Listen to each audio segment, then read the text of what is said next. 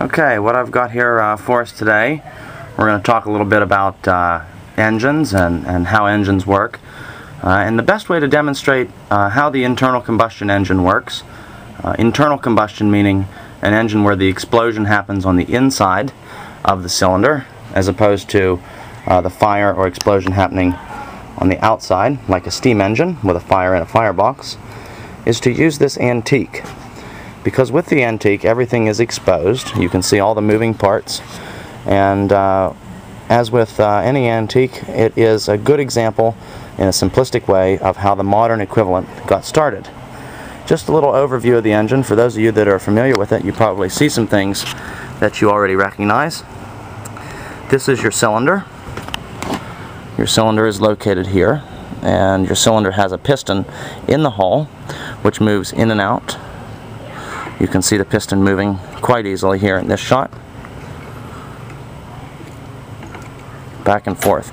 That piston sliding in there has a complete seal, and that will seal up and compress the gases that get sucked into the cylinder, and that is where the explosion takes place. So the explosion takes place inside that cylinder, and here, this black box is the magneto. This is where your spark is generated. This linkage right here gets tripped whenever the engine is running, and I will try to demonstrate that for you here while we move the flywheel a little bit.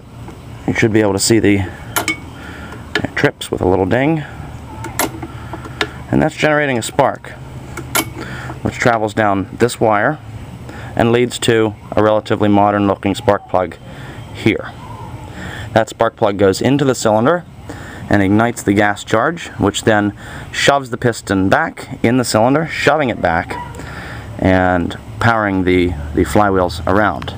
One of the things we ought to look at is the design of how that piston gets its movement to the flywheel. This is a crank. The crank is here, and you can see the crank quite well as I move it back and forth. That crank, which is moving this is called the connecting rod. This connecting rod right here connects the piston with the crank, and the crank moves quite easily. If I give the flywheel a little roll, you can see the crank coming out from underneath the cover. That crank transfers that back and forth motion into a rotational motion of the flywheel. So that's basically the physics of the engine and how the basic components are made. And now what we need to look at is what we do for fuel. Down here on the front of the cylinder, as we can see, this little device here was called at the time the fuel mixer. However, the modern term for it would be carburetor. The carburetor, what it does is it simply mixes air and fuel together. Our fuel is in this tank down here. It is sucked up through this tube and into the carburetor, where it is measured by a needle valve. If I unscrew this wheel here, we can take a look at the needle valve. There's the needle valve there, and as you can see, it's called a needle valve because it has a point, and that point goes into a matching seat. And as I screw it in, it closes the fuel completely. And as I screw it out, it allows a measured amount to come out, and I measure that by screwing this needle valve out. Your air goes in here, and as it goes in and races up that little fluting past this gasoline inlet, it sucks a mist or a spray of gasoline with it and sucks it into the cylinder. Here on the front we have an intake valve. This valve gets pulled in by the vacuum, and that's what draws our gasoline in past that intake valve. Now the actual action that draws that fuel in happens back here, and that is the piston itself.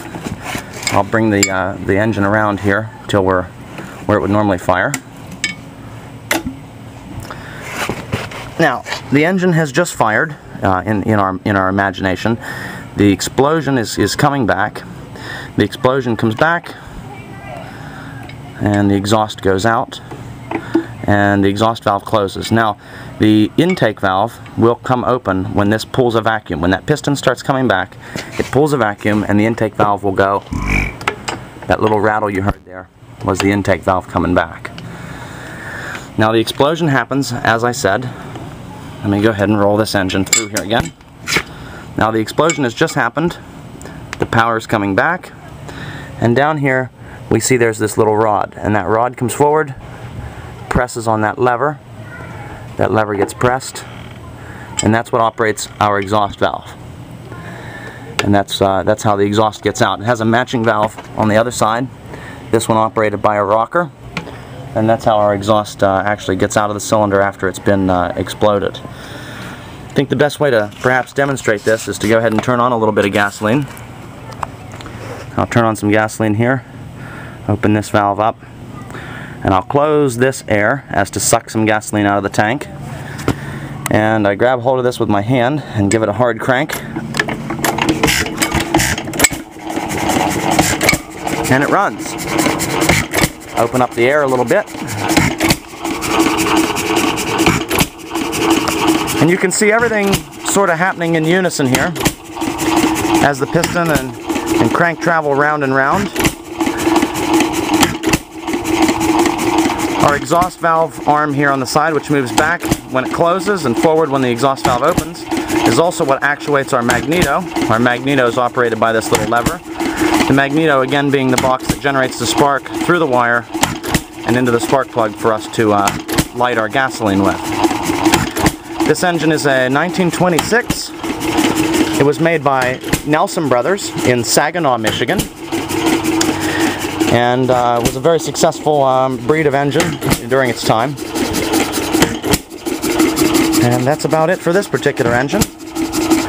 We'll get some more footage of this as we explain the different components of a gasoline engine, of an internal combustion engine, in a little bit greater detail. I look forward to it.